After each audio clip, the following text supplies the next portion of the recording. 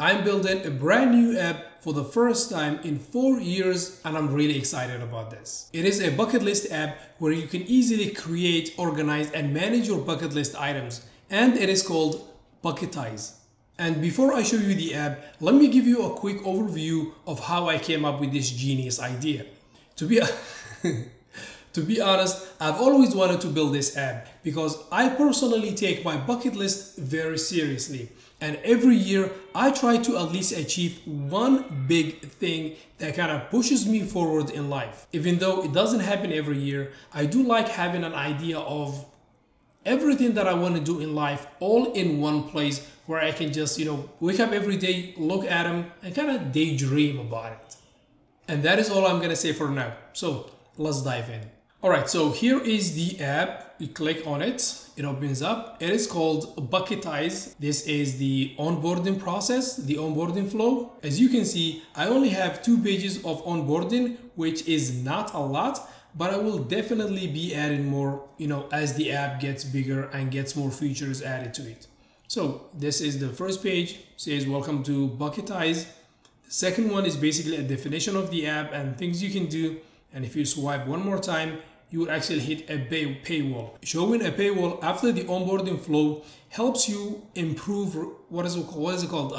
Conversion.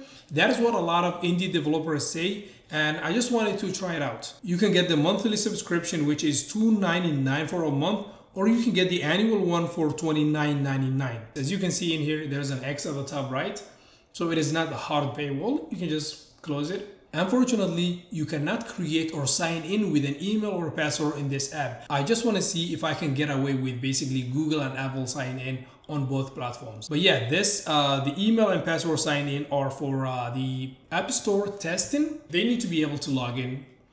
But yeah, that is it. So right now I'm going to log in with my Apple account, which I already have an account, so it's not gonna put me through the sign up process. But yeah, this is what it looks like. And if I go to my profile in here, you can see that I already have a profile. But this is the profile page. I don't really like it because, I don't know, it doesn't look right, which I'm working on right now actually. Oh yeah, I forgot to mention that this is the test flight release build. So I have the app on my phone, I'm the only user, and I want to test it to see that there are no glaring bugs, there are no big issues before I make another video, an announcement video telling everyone that the app is available to everyone. And one more thing, this is actually built with Flutter, so I can build an Android and iOS app, but I opted in for iOS at the moment because I was having a lot of problems with a Google sign in on the Android phone. So I was like, you know what, I'm not gonna deal with this right now. So I'm just gonna go iOS only, and maybe in a month or 2, I can actually add the Android version later on. With that out of the way, let's dive in. So in here, as you can see, you don't have any bucket, and a bucket is basically so the way I see it is I can have a family bucket where I can, put in everything that I want to do with my wife, with my 2 kids. Maybe I want to take them on a cruise, which actually I have planned out for this year. And I also want to take them basically go see every continent. I can add those to my family bucket. I can also have a solo bucket. In my actual bucket list, I want to go to Antarctica, go see the South Pole. Yeah, you can't take the kids with you on a trip like that. But anyway, let's create our first bucket. And I want to create, okay, by the way, you can choose a stock image or a photo library from your photo library. I'm not going to do that. I got a lot of personal photos that I don't want to show. But we will go with the stock images, which I'm actually using Unsplash.com. So I'm going to look for Grand Canyon. Scroll down, yep. We'll go with the horseshoe bend, which I've actually been to in 2017, I think. Yeah, it was 2017 when I went there. So let me see. I'm gonna name it Visit Grand Canyon, and the description can be anything. It is gonna be epic because it is. If you live in America, you have to go see the Grand Canyon. You cannot be an American and not see it. That's just my opinion. Anyway, if we scroll down here, we can actually select a category. Okay, before we move ahead, I'm using Bucketize.com for my backend. It is an open source Firebase alternative, which uses Postgres database. It is amazing, actually. It does work. And they have a Flutter SDK that is really well built. You can do all kinds of queries on there. You can do all kinds of filtering out there. It is amazing and I love it. And I think I made the right choice going with them over Firebase. So when it comes to building Flutter apps, everyone knows that by default you go with Google Firebase as a backend, but I wanted to try out every single alternative for all these Google products, which is why I'm going with Supabase as my backend and instead of Firebase and Firestore. And I'm also using posthug.com as my analytics. And I'm also using RevenueCat to process in-app subscriptions and show the paywall that you guys have seen earlier.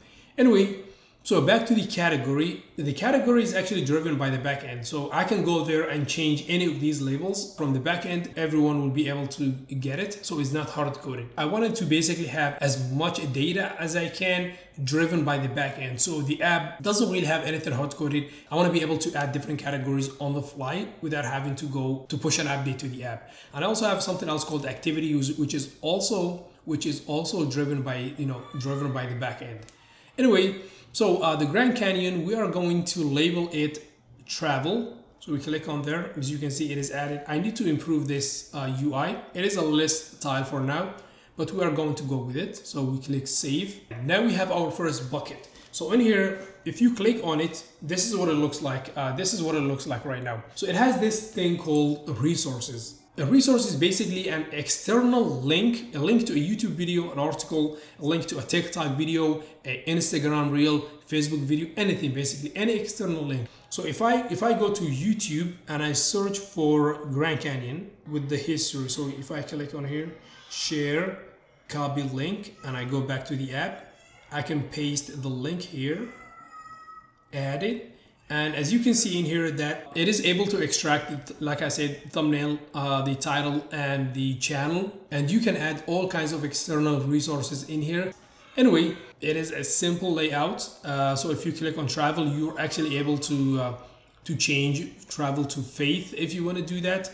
So anyway, you can also delete the bucket and you can also edit. So if I want to go grab a different image for the Grand Canyon, and yeah, this one looks majestic, and update it, it will be reflected immediately. And I can also add items. So an item can also be a task or a goal. And again, these naming schemes are not final because I'm still using the app. So if it doesn't really make sense to me, I will go back and change it. Visit Horseshoe Bend.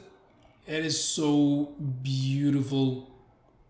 You can't skip on it, or it can be anything. And also, so the activity can be if it is a bus ride, if it is hiking, if it is taking a flight, if it is sightseeing. But this one is going to be basically a sightseeing because that is what we are going to do. So we click add, and now it is added.